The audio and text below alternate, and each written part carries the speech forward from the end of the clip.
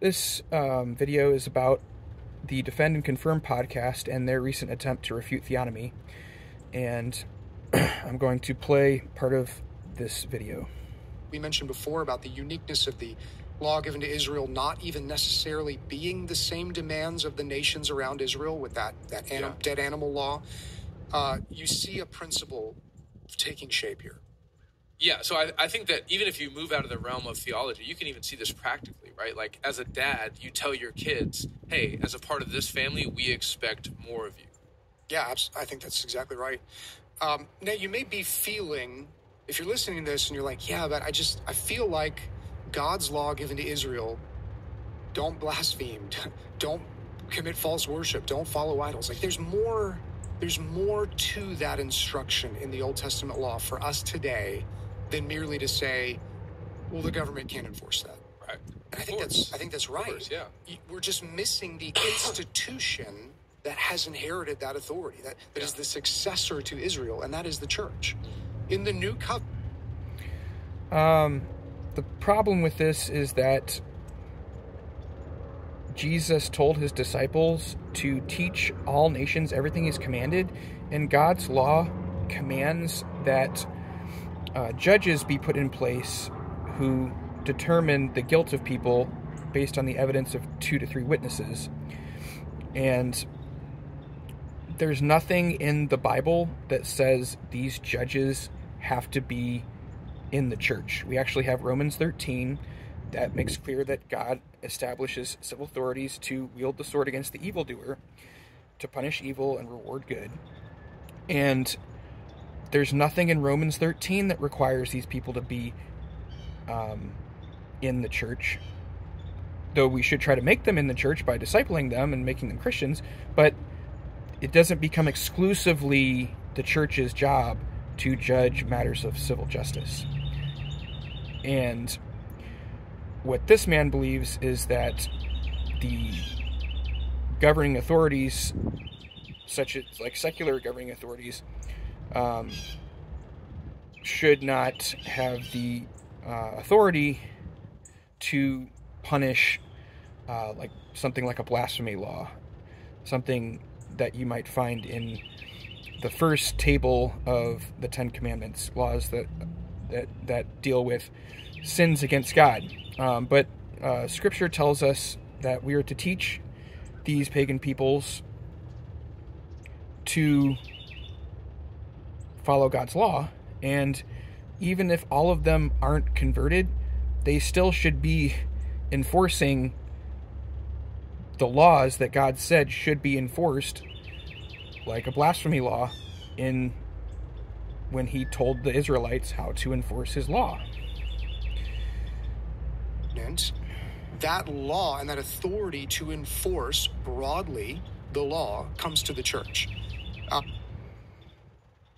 We should bring civil authorities into the church by making disciples of them, teaching them everything that Christ has commanded, but they're not all going to be converted right away, and they still, according to Romans 13, have the authority to punish evildoers. Consider 1 Corinthians. So sorry.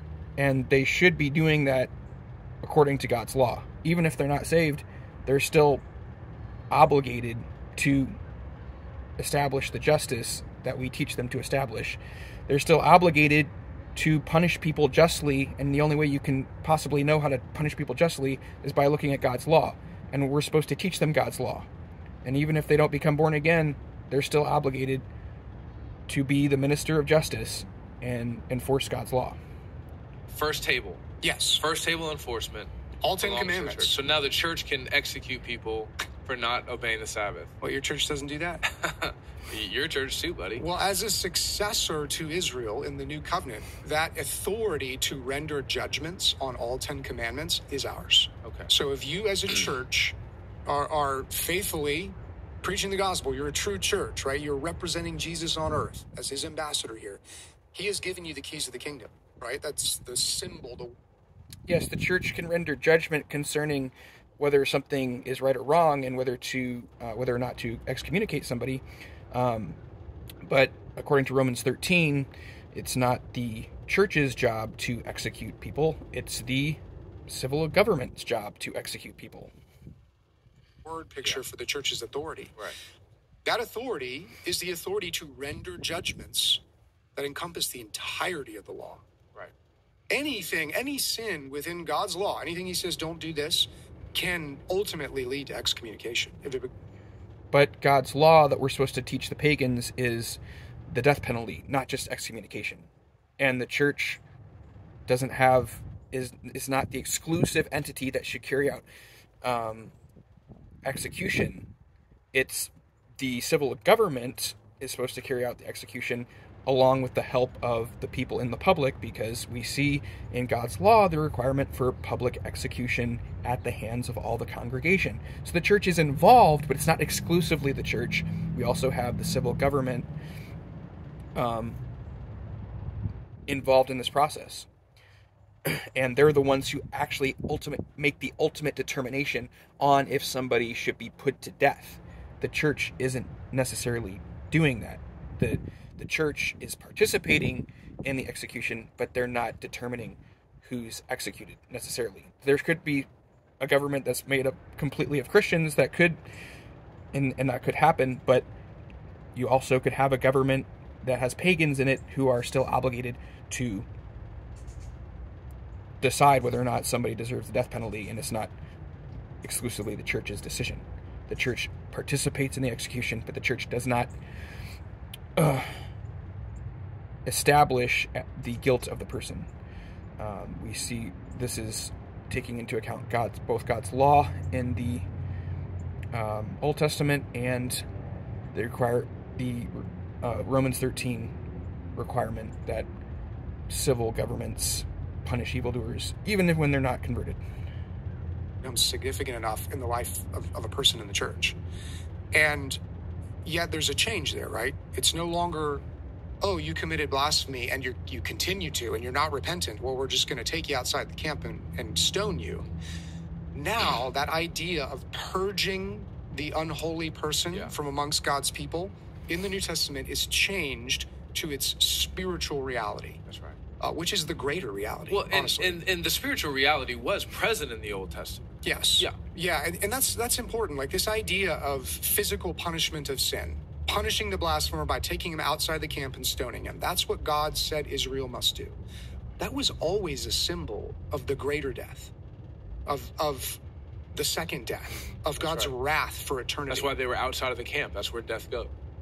And God also commands us to teach that law to the pagans, so that pagan civil governments practice that law of purging the evil from amongst societies through execution, through stoning, through public congregational stoning. That's what God told us to teach pagan nations. Jesus said, teach them everything that he said to teach everything that I've commanded you.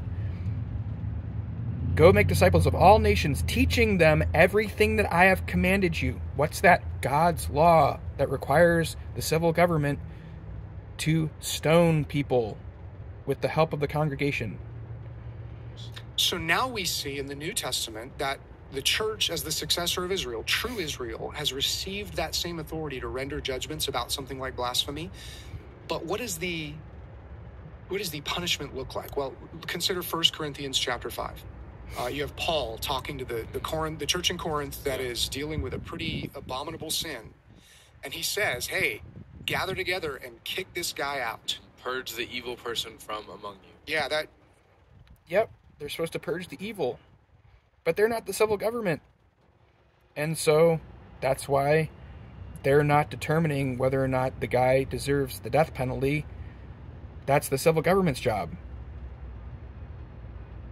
Verse 13, purge the evil person from among you. Paul is quoting texts like Deuteronomy 13. Wait, now listen. Stay with me. And that doesn't invalidate Deuteronomy 13 and the requirement to civilly, in society, purge the evil from society. Jesus said, all authority in heaven and on earth has been given unto me. Therefore, go make disciples of all nations, teaching them everything that I've commanded you, baptizing them. So now the whole earth becomes the Holy Land. the place where God's law rules and is binding on all people equally. It's given now to all the nations. It was given to Israel exclusively before, but now all of God's law is supposed to be given to all the nations, because we're supposed to teach them everything that Christ has commanded, which means we're supposed to teach them to purge evils from their society by executing criminals. 1 Corinthians 5:13 is actually quoting Deuteronomy 13:5. Ooh, get your numerology on. Argue with that one. Hey, should I read it? Yeah, read it. But that prophet or that dreamer of dreams shall be put to death, because he has taught rebellion against the Lord your God, who brought you out of the land of Egypt and redeemed you out of the house of slavery, to make you leave the way in which the Lord your God commanded you to walk. So you shall purge the evil from your midst. So when we say that excommunication is the spiritual new covenant application of the Old Testament universal principle here, we are not making that up. No. Yeah, that's just exegesis. And there's more parallels than we even have time to get into. Right. I mean, consider the fact... That doesn't negate the fact that we're supposed to teach God's law that requires the civil government to purge the evil from society by executing criminals. And this is for, according to God's law, blasphemy laws. So we have to understand that these guys are not taking into account the Great Commission, and what one of them argues for is that the Noahic covenant is what pagan governments are to be submitted to in the world today, or maybe I should say just civil governments in general, whether they're Christian or pagan, are supposed to enforce the Noahic covenant. That's what he believes. And he talks about how the main thing, according to Romans 13, that the civil government should be focused on is punishing evil that is done against other human beings,